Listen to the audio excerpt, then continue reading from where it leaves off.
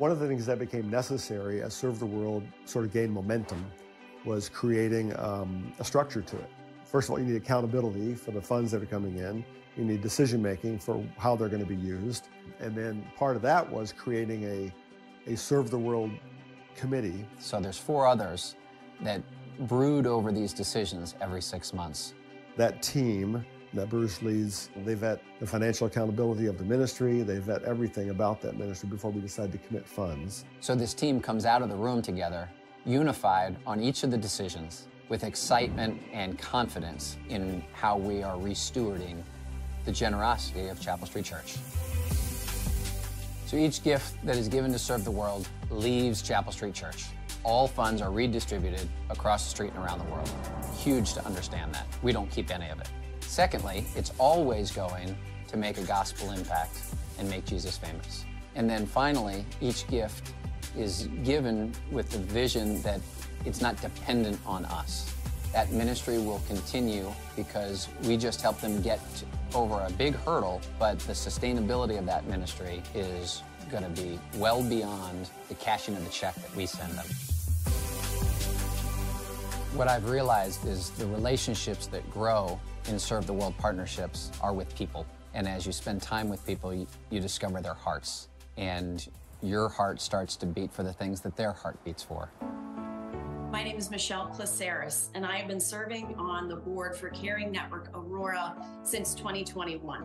Chapel Street Church highlighted Caring Network for our Serve the World, and I was not familiar with them before that, but God had already been prompting my heart, stirring a desire in my heart to serve in a new way.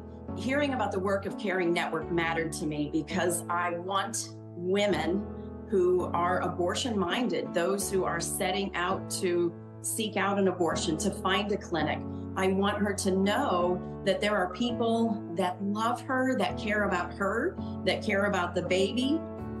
When our team looks at applications, a lot of time what grabs our heart is realizing that if we were able to give to them at this very moment, it would be a breakthrough for their ministry impact. Chapel Street Church was extremely generous. They were able to raise $250,000, and we are incredibly grateful to our Chapel Street family. What we were able to do with those $250,000 is actually 2 clinics. One is set up for Austin, just outside the city of Chicago, and then one in the city of Aurora. And that's the one that I have the joy of serving with. Each of the Serve the World partners has a story. The human trafficking space was one that was mind-blowing to a guy in his mid-40s when Naomi's House approached us. And I discovered that human trafficking was in the United States, and it was in the western suburbs. It was on Randall Road. My name is Simone Halpin. I'm the executive director and co-founder of Naomi's House. We believe that every woman who's been commercially, sexually exploited deserves a new start. In the last 7 years since we started serving women, we have grown from serving 5 women through our residential program to having 3 programs in 4 locations throughout the Chicagoland area. And as we finish 2023, we have served 194 women.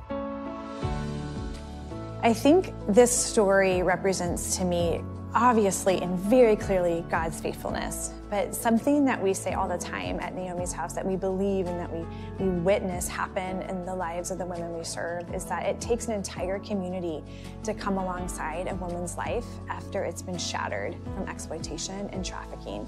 And Chapel Street demonstrated that. They said, we believe in the mission of Naomi's House. We believe in the dignity of women. We believe in the restoration of someone's life that has experienced such evil. Simone helped me get her heart for women that were being trafficked. As we continue to serve the world, my hope is that Chapel Streeters will grasp one of the stories, one of the relationships, and individually figure out how they can be a part of the story.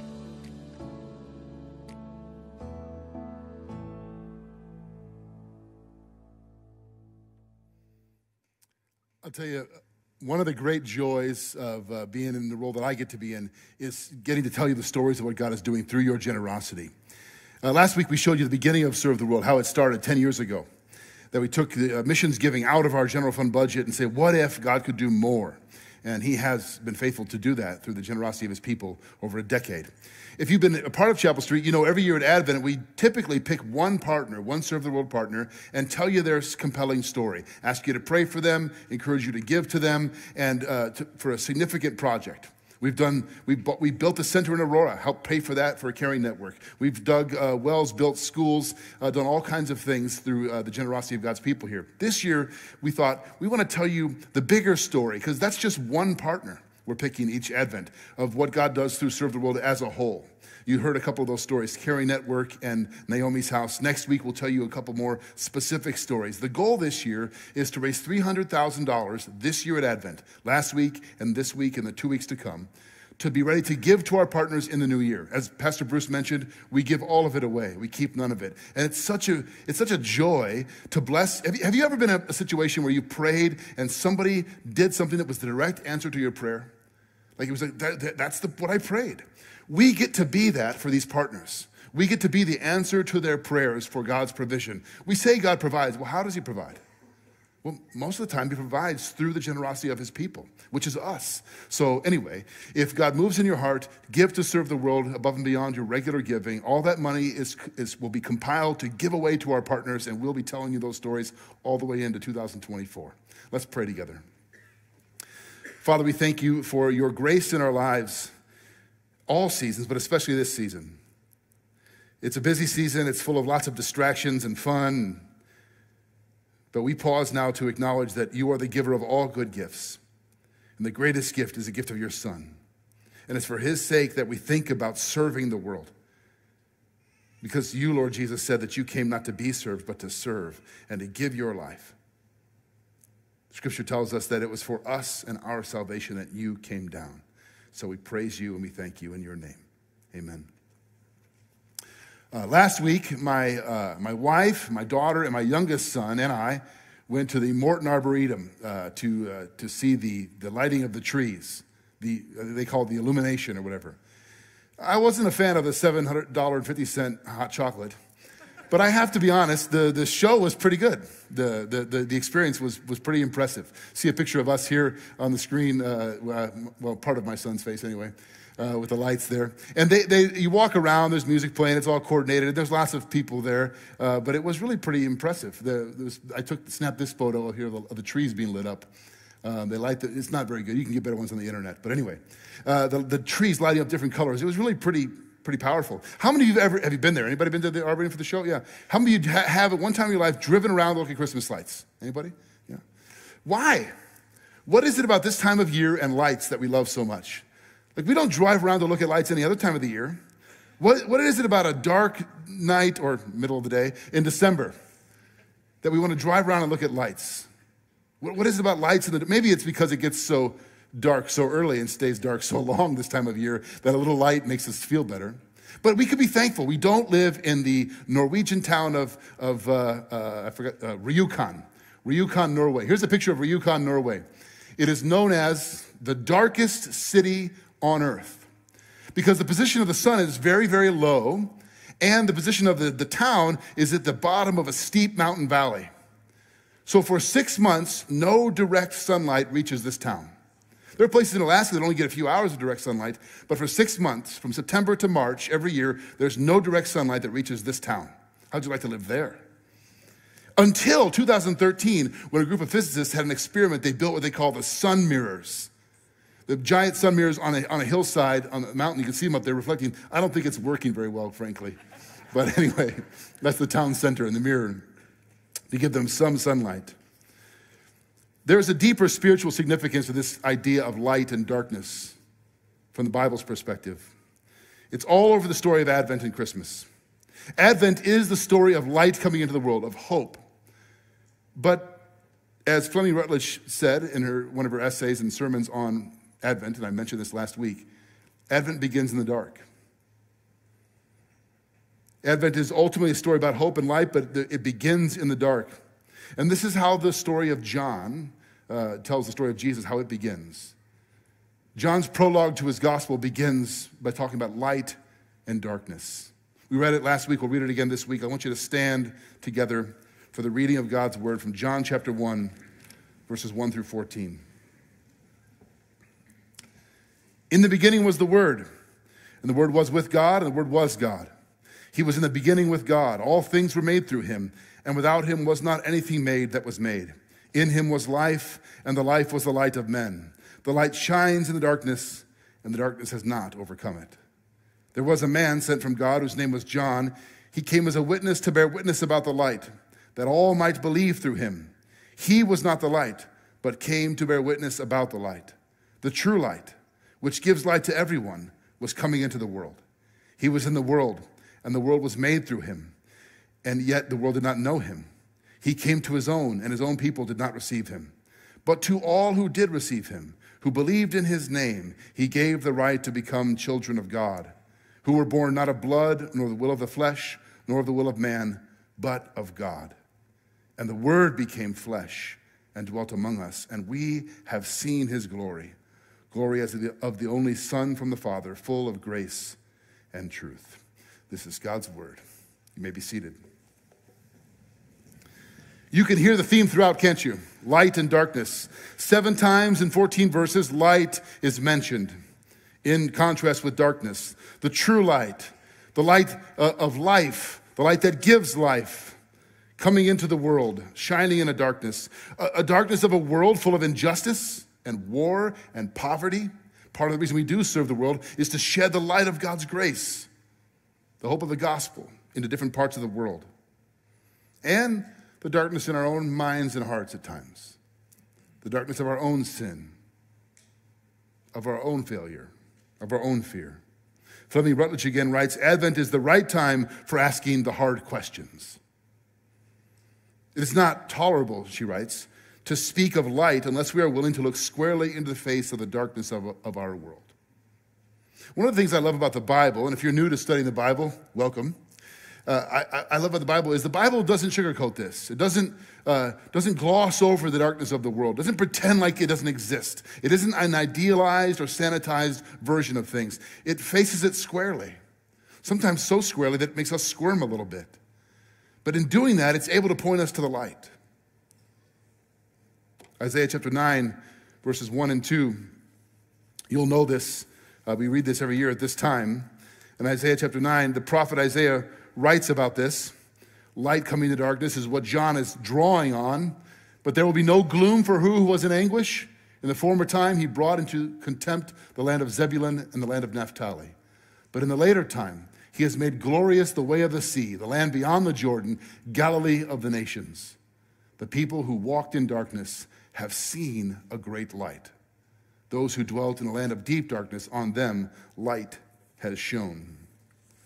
The Old Testament tells the story of God's people as God, in the beginning, right? God said, let there be light. Prior to that, there was no light. The earth was formless and void. Darkness hovered over everything until God spoke and there was light. He himself is the light. All other lights are derivative. And he's continually given his people his light. The light of the witness of the prophets, the light of the revelation of his law, his word. And our story from the Old Testament to this day is that we turn away. We resist. We prefer darkness at times. We rebel. And God, again, keeps coming to his people with a little more light. This is the image John is drawing on when he writes about that the light has come into the world. A light that reaches all the way back to the very beginning of creation and stretches all the way into eternity. A light that no darkness will ever dispel or overcome. This is the theme and imagery. Look again at John chapter 1, verses 4 through 5. In him was life, and the life was the light of men. The light shines in the darkness, but the darkness has not overcome it. This was true 2,000 years ago on a dark night on a hillside outside of a little city called Bethlehem. The group of shepherds huddled together when the light of heaven burst in upon them, and they trembled with fear. And the angel said, do not be afraid. I bring you good news. The light is good news of great joy. And it's still true today. Last Sunday, between services, I had a chance to pray with a young woman who the light of Christ was breaking into her heart. For the first time, understanding who Jesus is. that God made her, that God loves her, that God died for her. What a privilege to see the light that we're talking about. God's still shining his light into our hearts. So I think it's worth your time to ponder, what is the light?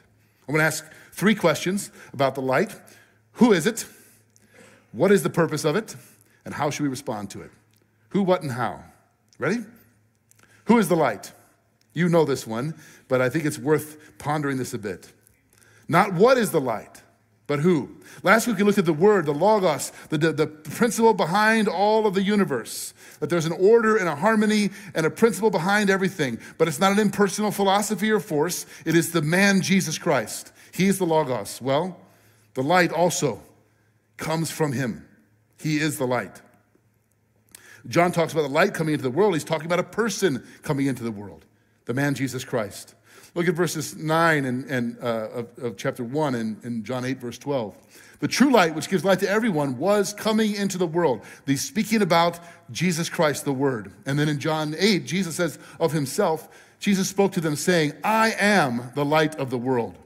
Later this spring, we're going to do a whole series on the I am statements of Jesus, leading all the way up to Easter, and this is one of them. Whoever follows me will not walk in darkness, but will have the light of life.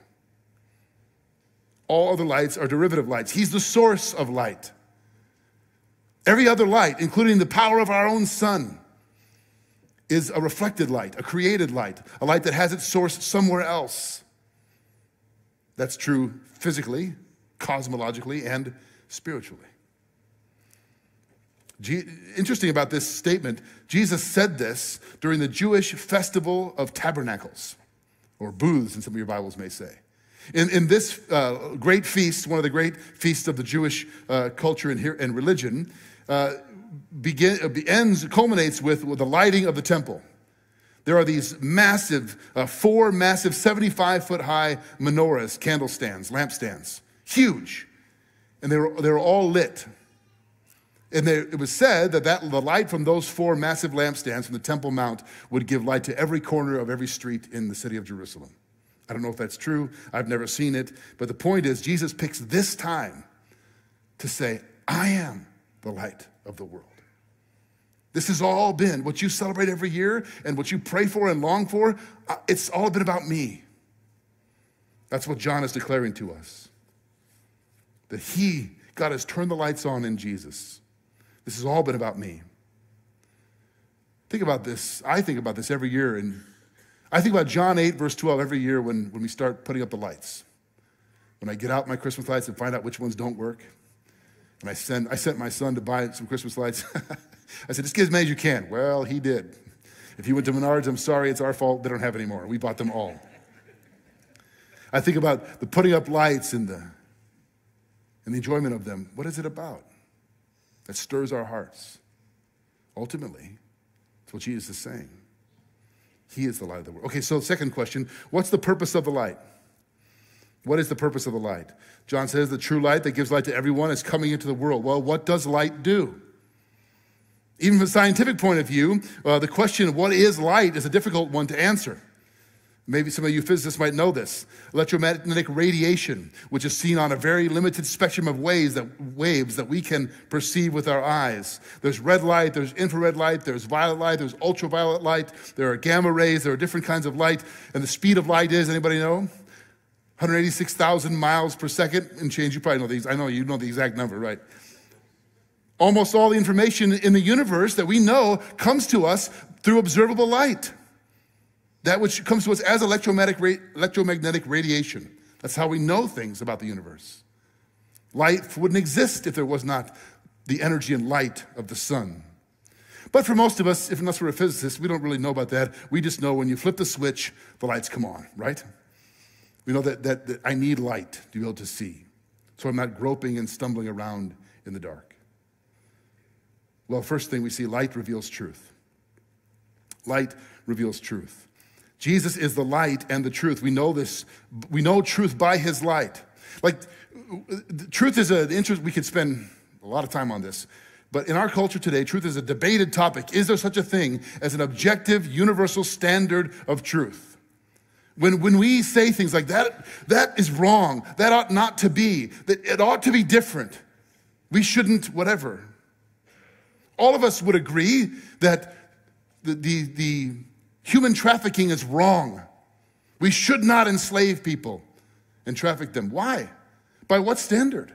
What are we appealing to? Where's the source of truth? Where do we get that from? We might say the Word of God. We learned last week that Jesus is himself the Word, that this is the revelation of him. The point John is making is that light reveals truth, and Christ is the way, the truth, and the life. He is the light by which we understand what truth is.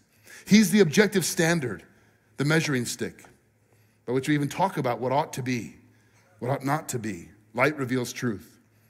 John chapter 1, verse 5 again. The light shines in the darkness, and the darkness has not overcome it. Some translations say understood it. The psalmist writes, send out your light and your truth. Let them lead me. Let them bring me to your holy hill and to your dwelling. Well, John 1:5 is the answer to the prayer of Psalm 43. Shine your light on my life, in my life, Lord, oh God. Well, he has. This means you don't have to pray and ask God to give you light. He has given it to you in Jesus Christ. He is the light. Turn to him, see him, and see by him.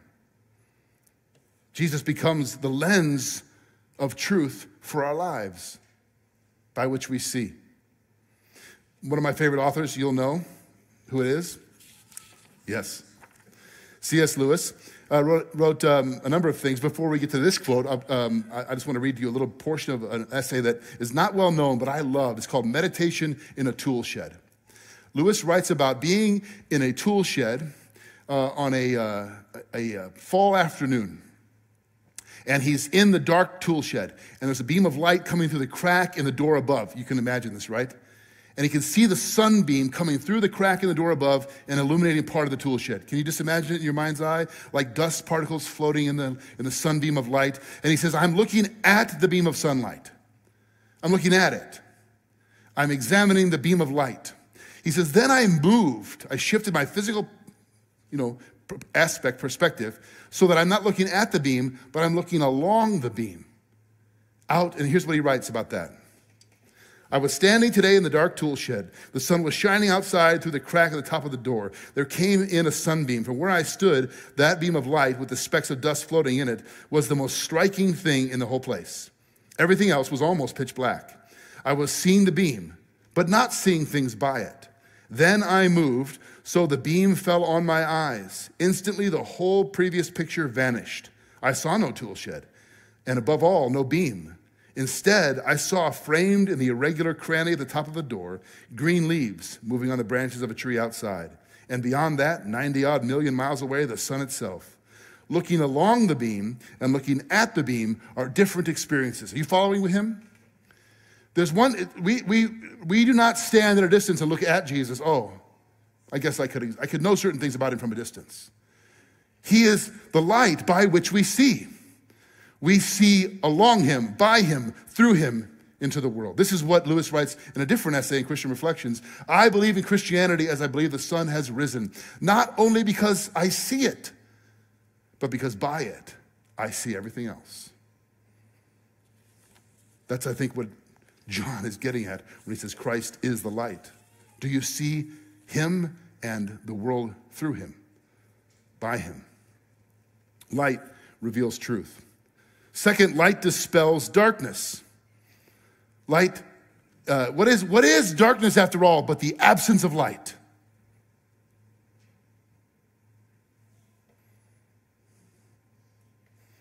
The message of Advent is that in Jesus, God has turned the lights on. He's shown light into our lives. John chapter 3, verse 19 puts it this way, the image of turning the lights on in Christ. He says, this is the judgment. Light has come into the world, and people love the darkness rather than light because their deeds were evil. We worked on that, by the way, and I'm glad it worked out. 1 John 1, verse 5 puts it to us this way. This is the message we have heard from him and proclaimed to you, that God is light, and in him there is no darkness at all. Psalm 18:28 puts it this way. For it is you who light my lamp. The Lord my God lightens my darkness. Now, I can't think of that story or those images without thinking of the story of taking a missions trip to the south side of Chicago, Roseland community many, many years ago when I was a high school pastor. We were sleeping in a church basement, and next to us was the food storage for their pantry. I was not sleeping very well. It was a sleeping bag on a hard linoleum tile church basement. Smelled kind of funky in there. Anyway, I got up to turn the lights on because I couldn't find my way out to the passage of the bathroom. And I turned the switch on just like a minute ago, and I saw out of the corner of my eye dozens of cockroaches going scattering for cover. Yeah, I had the same reaction you have. Yeah, you know, we're all sleeping on the floor, surrounded by these things. The lights go on and they disappear. Well, the witness of Scripture is that the truth about us is there darkness not just outside of us, but in us. And if we're honest with ourselves, sometimes we run from the light. We scurry for cover. We want to hide and cover up. But we don't have to fear the light, or the dark for that matter, because Jesus Christ is the light. Martin Luther King Jr. puts it this way: darkness cannot drive out darkness, only light can do that. Hate cannot drive out hate, only love can do that. The same is true with fear and with shame. Only light, the light of the love of Christ, can drive that away. Third, light restores life. Now, this image, life, is next week's whole sermon, so we won't give too much away there. But John chapter 1, verse 4 says, in him was life, and the life was the light of men. You'd think it might be the other way around. Light and light becomes life. That's our series, Light and Life. But in him is life. The whole purpose of John's gospel is that we might believe in Christ, and by believing have life in his name. And that life is the light that is found in him. John 17, verse 3, and this is eternal life, that they know you, the only true God, and Jesus Christ, whom you have sent. Now, again, we're giving too much away. We'll get to that a little later on. But John 20, verse 31, simply puts it this way. It's the purpose statement for all of John's gospel, and really, frankly, all of the Bible. These are written that you may believe that Jesus is the Christ, the Son of God, and by believing, have life in his name.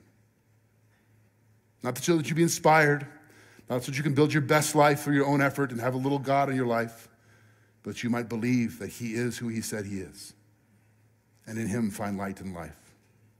Okay, last, how then should we respond to the light? What's our response? Well, we find the answers to that question in this little interlude in the first section of John's gospel. We read it a few moments ago. John chapter 1, verses 6 through 8. John it sounds almost like a change of subject, but it's not. There was a man sent from God whose name was John. Pause there. John is not writing about himself. He's referring to, anybody know? John the Baptist, John the Baptizer, JB. Okay, so this is not John the apostle, John the author of the gospel. This is John the Baptist. There was a man sent from God whose name was John. He came as a witness to bear witness about the light, that all might believe through him. He was not the light, but came to bear witness about the light. Why is that important? I want you to notice two words in that passage that answer the question, how should we respond to the light? They are the word believe and the word bear witness. He came to bear witness. Why? That all would believe. Our response is to believe and to bear witness. If you're wondering, what's the point of Jesus? Okay, Jesus is the light. I get the light of the world. What does that mean for me? Believe in him and bear witness to him. These three verses are referring to John the Baptist's unique, specific role. Jesus said in Matthew 11 that of those born of women, nobody's greater than John. Pretty high praise. In John 5, Jesus will say of John the Baptist, he was a burning, shining lamp. Jonathan Edwards, in his commentary about this passage, says, well, burning refers to the inner passion for God, inner passion and desire for Christ. And shining refers to outward witness. Perhaps I like to think of it that way. But to be a witness for Christ, there needs to be a genuine desire for him, love for him, commitment to him. And that is what's shining. He understood, John, two things clearly. Number one, God sent him. And number two, he's not the light. One of my favorite sports movies, the movie Rudy. Anybody seen Rudy? Of Rudy Rudiger, unfortunate name, but a good story. He's praying in the chapel, do you remember this? To get into Notre Dame. He's lighting candles. He's wondering if he's done enough. And an old priest comes in and he says, Father, have I done enough? Is God going to answer my prayer? And the old priest says, son, in over 40 years of religious study, I've learned only two incontrovertible truths. Number one, there is a God. Number two, I am not him. Right? John got that one right. I am not the light. He says it over and over again. I'm not the light. Behold the Lamb of God. He must increase. I must decrease. He understood that his purpose was not about himself. We have such a tendency in our culture. I see this all the time, even in my own life too, to look to somebody else to be our light, to find some hero out there. We idolize pastors and public speakers and evangelists and world leaders and stars on film or in music or on the field of competition, looking to them to be some sort of light for us, a model for how we ought to be. And I'm not saying we shouldn't find good examples, but very often the best examples might be down the street from us, not on the screen. But the point of the gospel is Christ is the light. Don't replace him with some lesser derivative light. What a tragedy if you look to some diminished light when you have him. John got that right. There is only one light. I'm not the light. You are not the light. Jesus is the light. Some might be thinking, well, didn't Jesus say you're the light of the world? We'll get to that. Hang on. Most of us would agree that John the Baptist was a great man of faith, a unique person in salvation history, a man of courage and conviction. But I'm going to guess if you knew him, you probably might be a little uncomfortable inviting him to your Christmas party. John lived a life that would make most of us feel a little bit uneasy or anxious. I mean, the guy was intense. He lived out in the wilderness and people flocked to see him, but he didn't exactly, he wasn't the king of social circles because he was singular in his focus, singularly focused on Christ and his mission to bear witness to Christ. Now, you and I are not John the Baptist. We don't have that same exact unique role in salvation history. But the Bible's clear.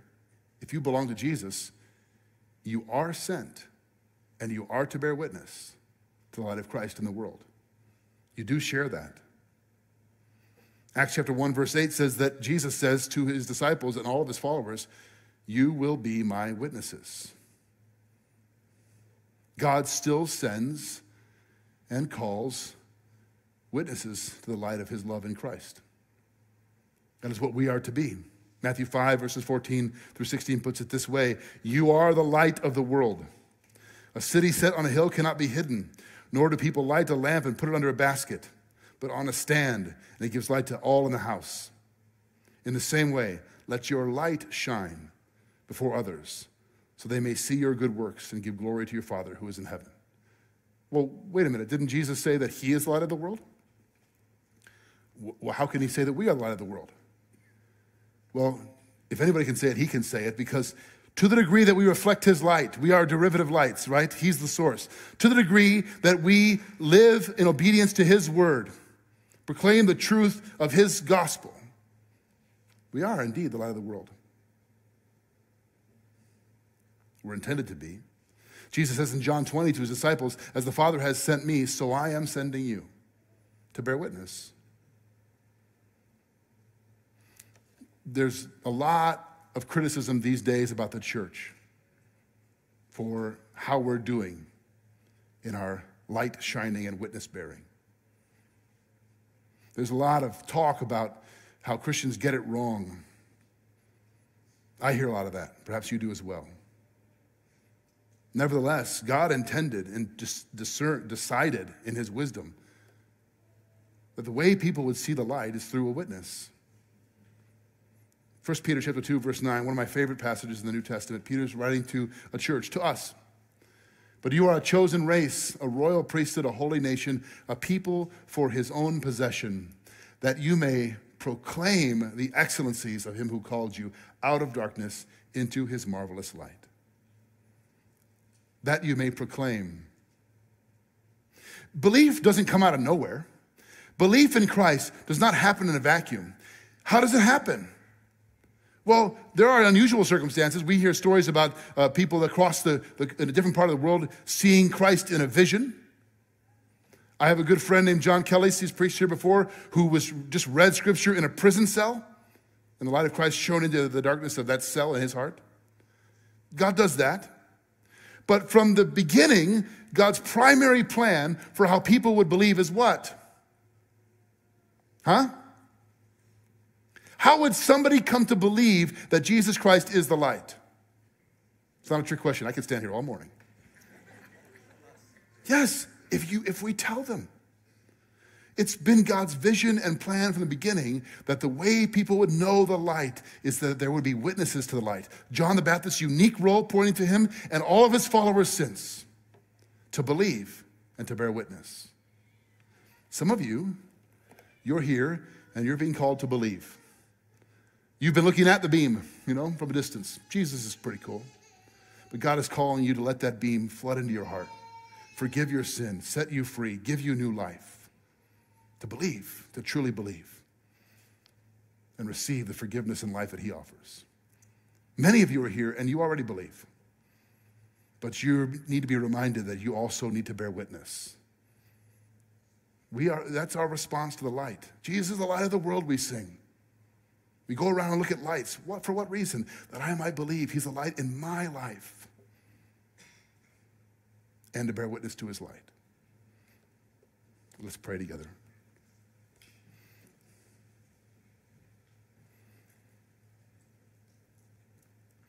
Father, we confess to you that there is darkness in this world in our own hearts. And some here are facing darkness of their past, shame, darkness of things around them. But we also are encouraged, Lord, by your word, that there is no darkness that you cannot dispel, that you cannot drive away and cast out. For those here this morning, Lord, who are called to believe, to come to see and know that you, Lord Jesus, are the light of the world and the light of their own life, I pray that they would not run from the darkness, but run straight to you, the light, and find forgiveness and freedom in you. And for all of us who believe, who already believe, Lord, you've called us to bear witness into this dark world, that we would reflect your light. We thank you, Jesus, that you have turned the lights on in our hearts, in our lives, through our lives, and in this world. We pray this in your name and for your sake and glory. Amen. Perhaps you're here this morning and you're in need of someone to pray for you and pray with you. Perhaps you're ready to say, yes, I want the light of Christ in my own life. We have members of our prayer team every week that are available in the prayer room right outside to meet with you and encourage you through prayer. But for all of us, may we go now in the grace, mercy, and love of the Lord Jesus, the one who called you out of darkness and into his marvelous light, so that we may proclaim his excellencies. To him be glory and honor now and forever. Amen. And go in peace.